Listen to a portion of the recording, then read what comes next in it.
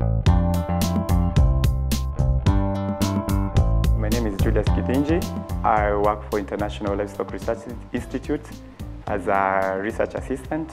I support dairy development. I've been working on an accelerated value chain development program whereby I've been coordinating research, mainly in dairy. We've worked in Western Kenya, which is more of the pre-commercial dairy areas. We've been doing work around improved forages of bracharia, which we've been taking to farmers. And one of the things that we realized, especially for our female smallholder farmers, is around conservation of bracharia.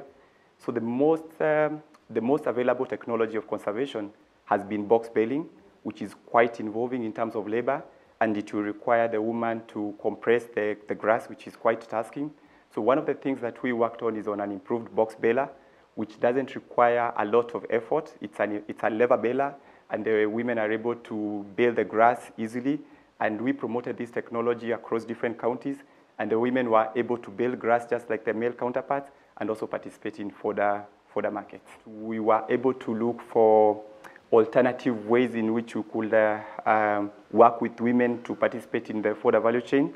One of the ways that we've been able to work with the women is allowing the women to participate in the dairy value chain through leasing of land, whereby the women are able to lease land, they are able to grow improved forages, and from growing the improved forages, they are able to generate income.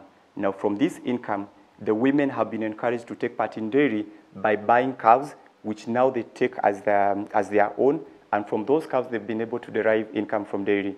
Also, the other thing that we've been able to do with the women from that is that we are able to target our trainings. One of the things that we did is that we realized the women play an important role around milking, and we targeted our trainings to have an audience that purely is the one that is in charge of milking.